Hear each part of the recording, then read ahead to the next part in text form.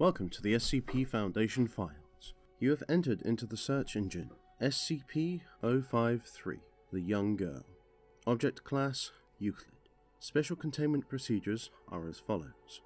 SCP-053 is to be contained in an area no less than 5 meters by 5 meters or 16 foot by 16 foot and given adequate room to move. Toys, books, games and other recreational devices are to be amply provided and rotated every 3 months. Proper bedding, bathroom and medical facilities are to be maintained at all times. Food should be provided 3 times per day, and 2 snacks should be allowed. These are on request only.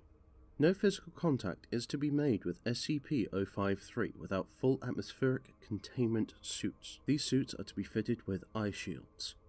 No contact is to be made with SCP-053 for any reason. Any objects given to personnel by SCP-053 may be removed, but must be given to quarantine for examination. Only 1 member of personnel may be present in the room at any given time, and must be secured by a safety line of steel cable. All personnel must be removed from SCP-053's containment chamber within 10 minutes of entering. Any personnel who begin to act erratically, scream or attempt to grab SCP-053 are to be removed and quarantined. Any personnel attempting to remove their suit are also to be removed and quarantined. No sharp objects or firearms are allowed in SCP-053's containment room.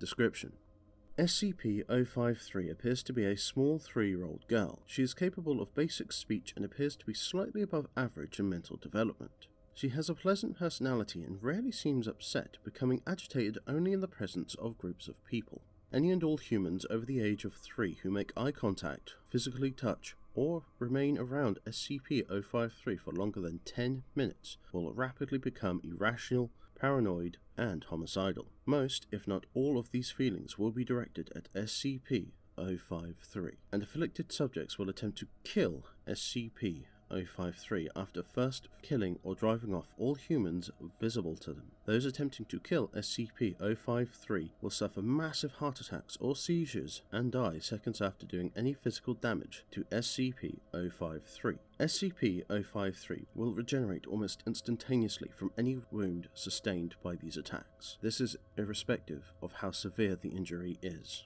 SCP-053 appears to be wholly ignorant of these effects and ignores any and all subjects affected. When questioned about the effect, SCP-053 is incapable of a response. The subject's inability to respond to these questions has been placed down to more largely to the physical age of the subject. After all, she is a 3-year-old child. Thank you very much for attending this briefing. Goodbye.